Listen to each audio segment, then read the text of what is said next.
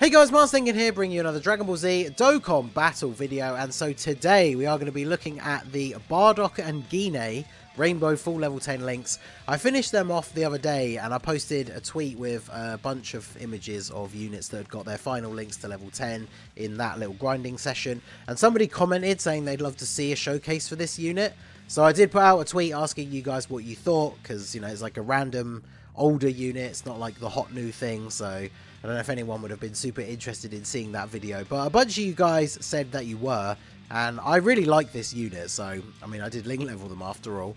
They are one of the many units in my Bardock shrine of the all the different Bardock units in his team. So their passive skill is attack and defense 100%, then they get Ki +3 and an additional attack and defense 100% when there's an ally whose name includes Goku on the team, so it just has to be on the team. Then they get another 100% attack when there's a movie boss's enemy, another 3 Ki and 100% attack, and guaranteed crit when facing an enemy whose name includes Frieza.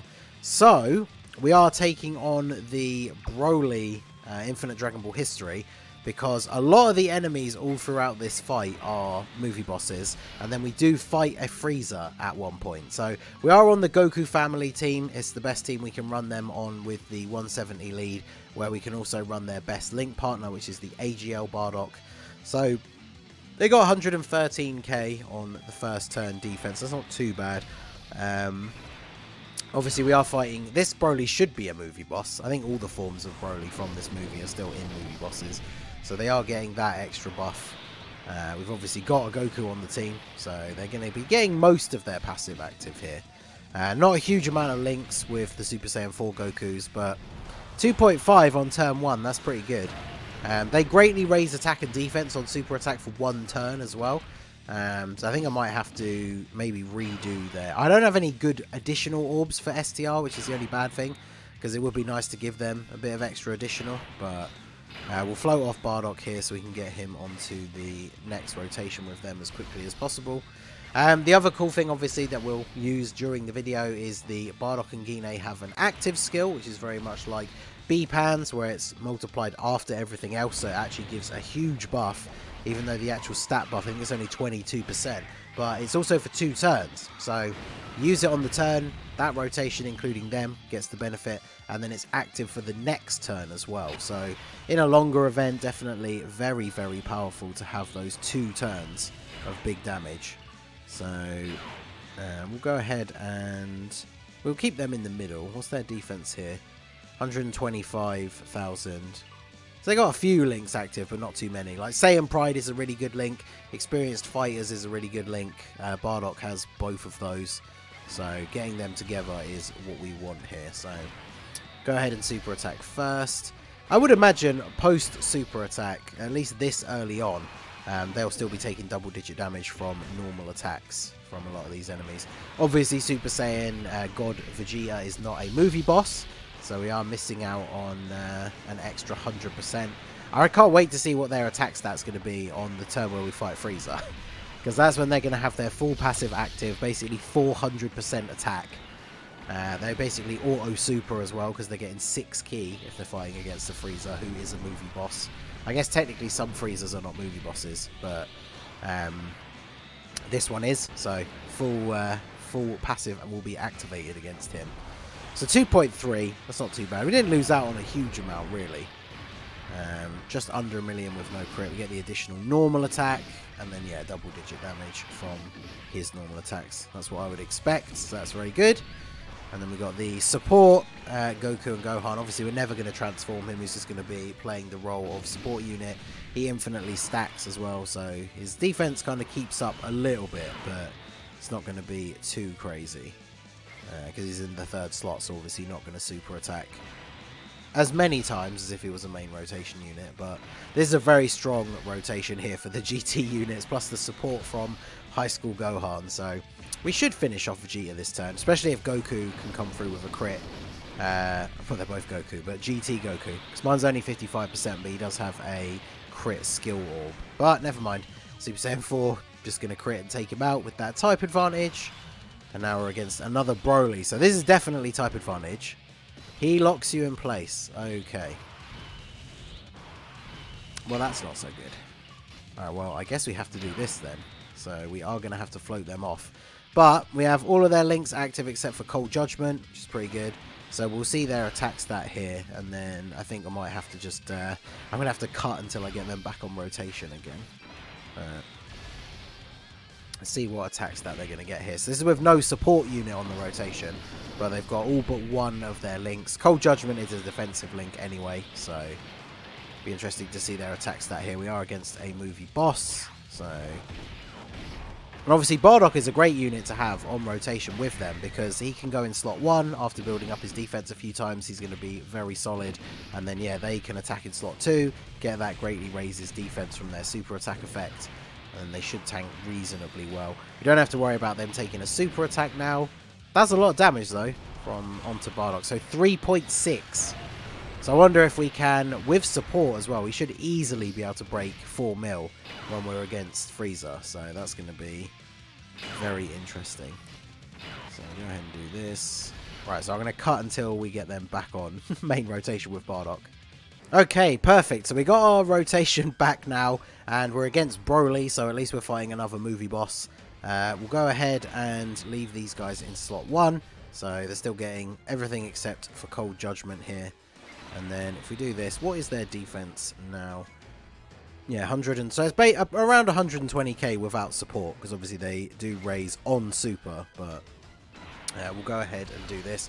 I can't remember the way the stages are laid out after this. Is it Frieza after this one? I think it is, but we'll see. Hopefully we can 2-turn. Well, Broly, he's got a lot of health.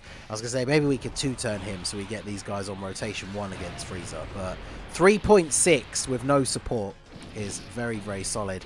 The thing about these guys, I feel like you would run them more on teams, because obviously they're on Pure Saiyans, this is Goku family team. They're not on low-class warriors, which I think is really annoying. I assume it's because Gine is part of the card, but then the card has the link experienced fighters, which is just kind of annoying. I know they take links from the 2 separate characters, but if they were on low-class warriors, I think they'd be a really good unit to run on that team. Well, I guess you wouldn't be able to fill out the Goku part of their passive unless you would bring one of the older, not so great Gokus. But even then, they would be good for that team because of their links. So I think the problem with them, when you look at a lot of the side banner units that are coming out now, like you got the GT Goten and Trunks, the GT Go Bros, Garlic Jr., bunch of these units that are easily on Bardock and Gine's level, if not above, in terms of how well they just work by themselves. But then there's also the fact that they give like 40% support to various members of your team, depending on which one it is and how you've built the team. So like, yeah, if these guys, if they had a support passive, even if it wasn't 40%, I feel like you would definitely be worth like putting a space on your team to actually run them. But it's a bit of a shame, because obviously Goku family is so stacked for the options, and so is Pure Saiyans as well. They are on movie heroes, but again, because they don't offer any support, you're really going to be using them as like a main rotation unit if you are using them. You can have them off rotation, but they're obviously not providing any sort of support aside from the active skill. So I guess in that sense, they're kind of like B-Pan, who you bring on the team. You can float her in the 3rd spot to just get the heals, and then you're using her active skill to buff everybody up. So I guess whilst they aren't a traditional support unit, their active skill is going to come in really handy. And yeah, here we are. We're against Frieza, and we have them on turn 1, and we have the support from High School Gohan, and we have the active skill. So this is them with their full passive, active, and support. They got 130k defense. The other thing as well is we can't transform Bardock because he loses 2 links that he shares with Bardock and Gine, but he's perfectly powerful enough, especially defensively, to just leave in his base form. So let's see. We're only going to really get 1 shot at Frieza, because if we attack this turn and then go into the next turn, especially because of GT Goku, we probably finish off Frieza. So I'm not sure whether I want to see the active skill on this turn or not, because I want to see his attack stat without... I guess this is him with his full passive, so this is the highest attack stat we can see if we use the active skill. So we should do it, because this is the one fight where we get that full passive. So, and then of course everybody else is getting the buff, everybody on the next turn gets the buff, so Frieza is about to get absolutely annihilated here. We're not going to 1-turn him, but like, he should take a lot of damage. 5.8! Okay, that's That's quite a bit higher than I was expecting, actually. But that shows you just how good that 22% like multiplier is, because it probably would have been, what, just over 4 maybe without that, because we were looking at getting just over 4 with the full passive. We also have the support, so maybe it would have been 4.5. But yeah, close to 6 thanks to the active skill is pretty strong. I mean, look at that. If anyone had additional supered, we well, apart from Gohan, we potentially would have just one-turned this Frieza. So I want to put, even though it breaks up the rotation a little bit, I'm going to put you in slot 1. You can get 10 orbs. Actually, that would have been a good opportunity to use the active skill to finish him off, but I want to see a big attack stat from him because of the buff from Bardock and Gine. So yeah, 7.7 million with 10 orbs, and this man is 55% for me. So I'm very much looking forward to the GT Super Saiyans coming back on the Worldwide Celebration banner, because even if I somehow don't pull any of them during the summons, I will happily spend red coins to get dupes in them, because they are fantastic units. So right, so we'll go ahead and keep this rotation. You know what, let's go for, actually no, we're not fighting a movie boss, are we? So on the next turn, I did actually bring the STR orb changing like nuke item. So we'll use that when we're actually against the next Broly, because then not only do we have type advantage, but we're fighting a movie boss, so we are at least getting 3/4 of our passive to activate. And look at this, Bardock's built up his defense now, plus the type advantage, so he just takes double-digit damage from the Gogeta super attack. That's pretty good. So we got to see the Frieza turn. That was a very high attack stat from them. Now obviously that's their best case scenario. Here against a non-movie boss, but with support, we're still hitting just under 3 million. So that's not terrible. I guess in a shorter event where you know you're going to be able to get to just using their active skill, they could be worthwhile bringing as support just for that final turn to blast through the last thing. But I mean, you can see they hold their own well enough even in the later stages of this event. So I'd say they're doing pretty good here. Let's go ahead and use this.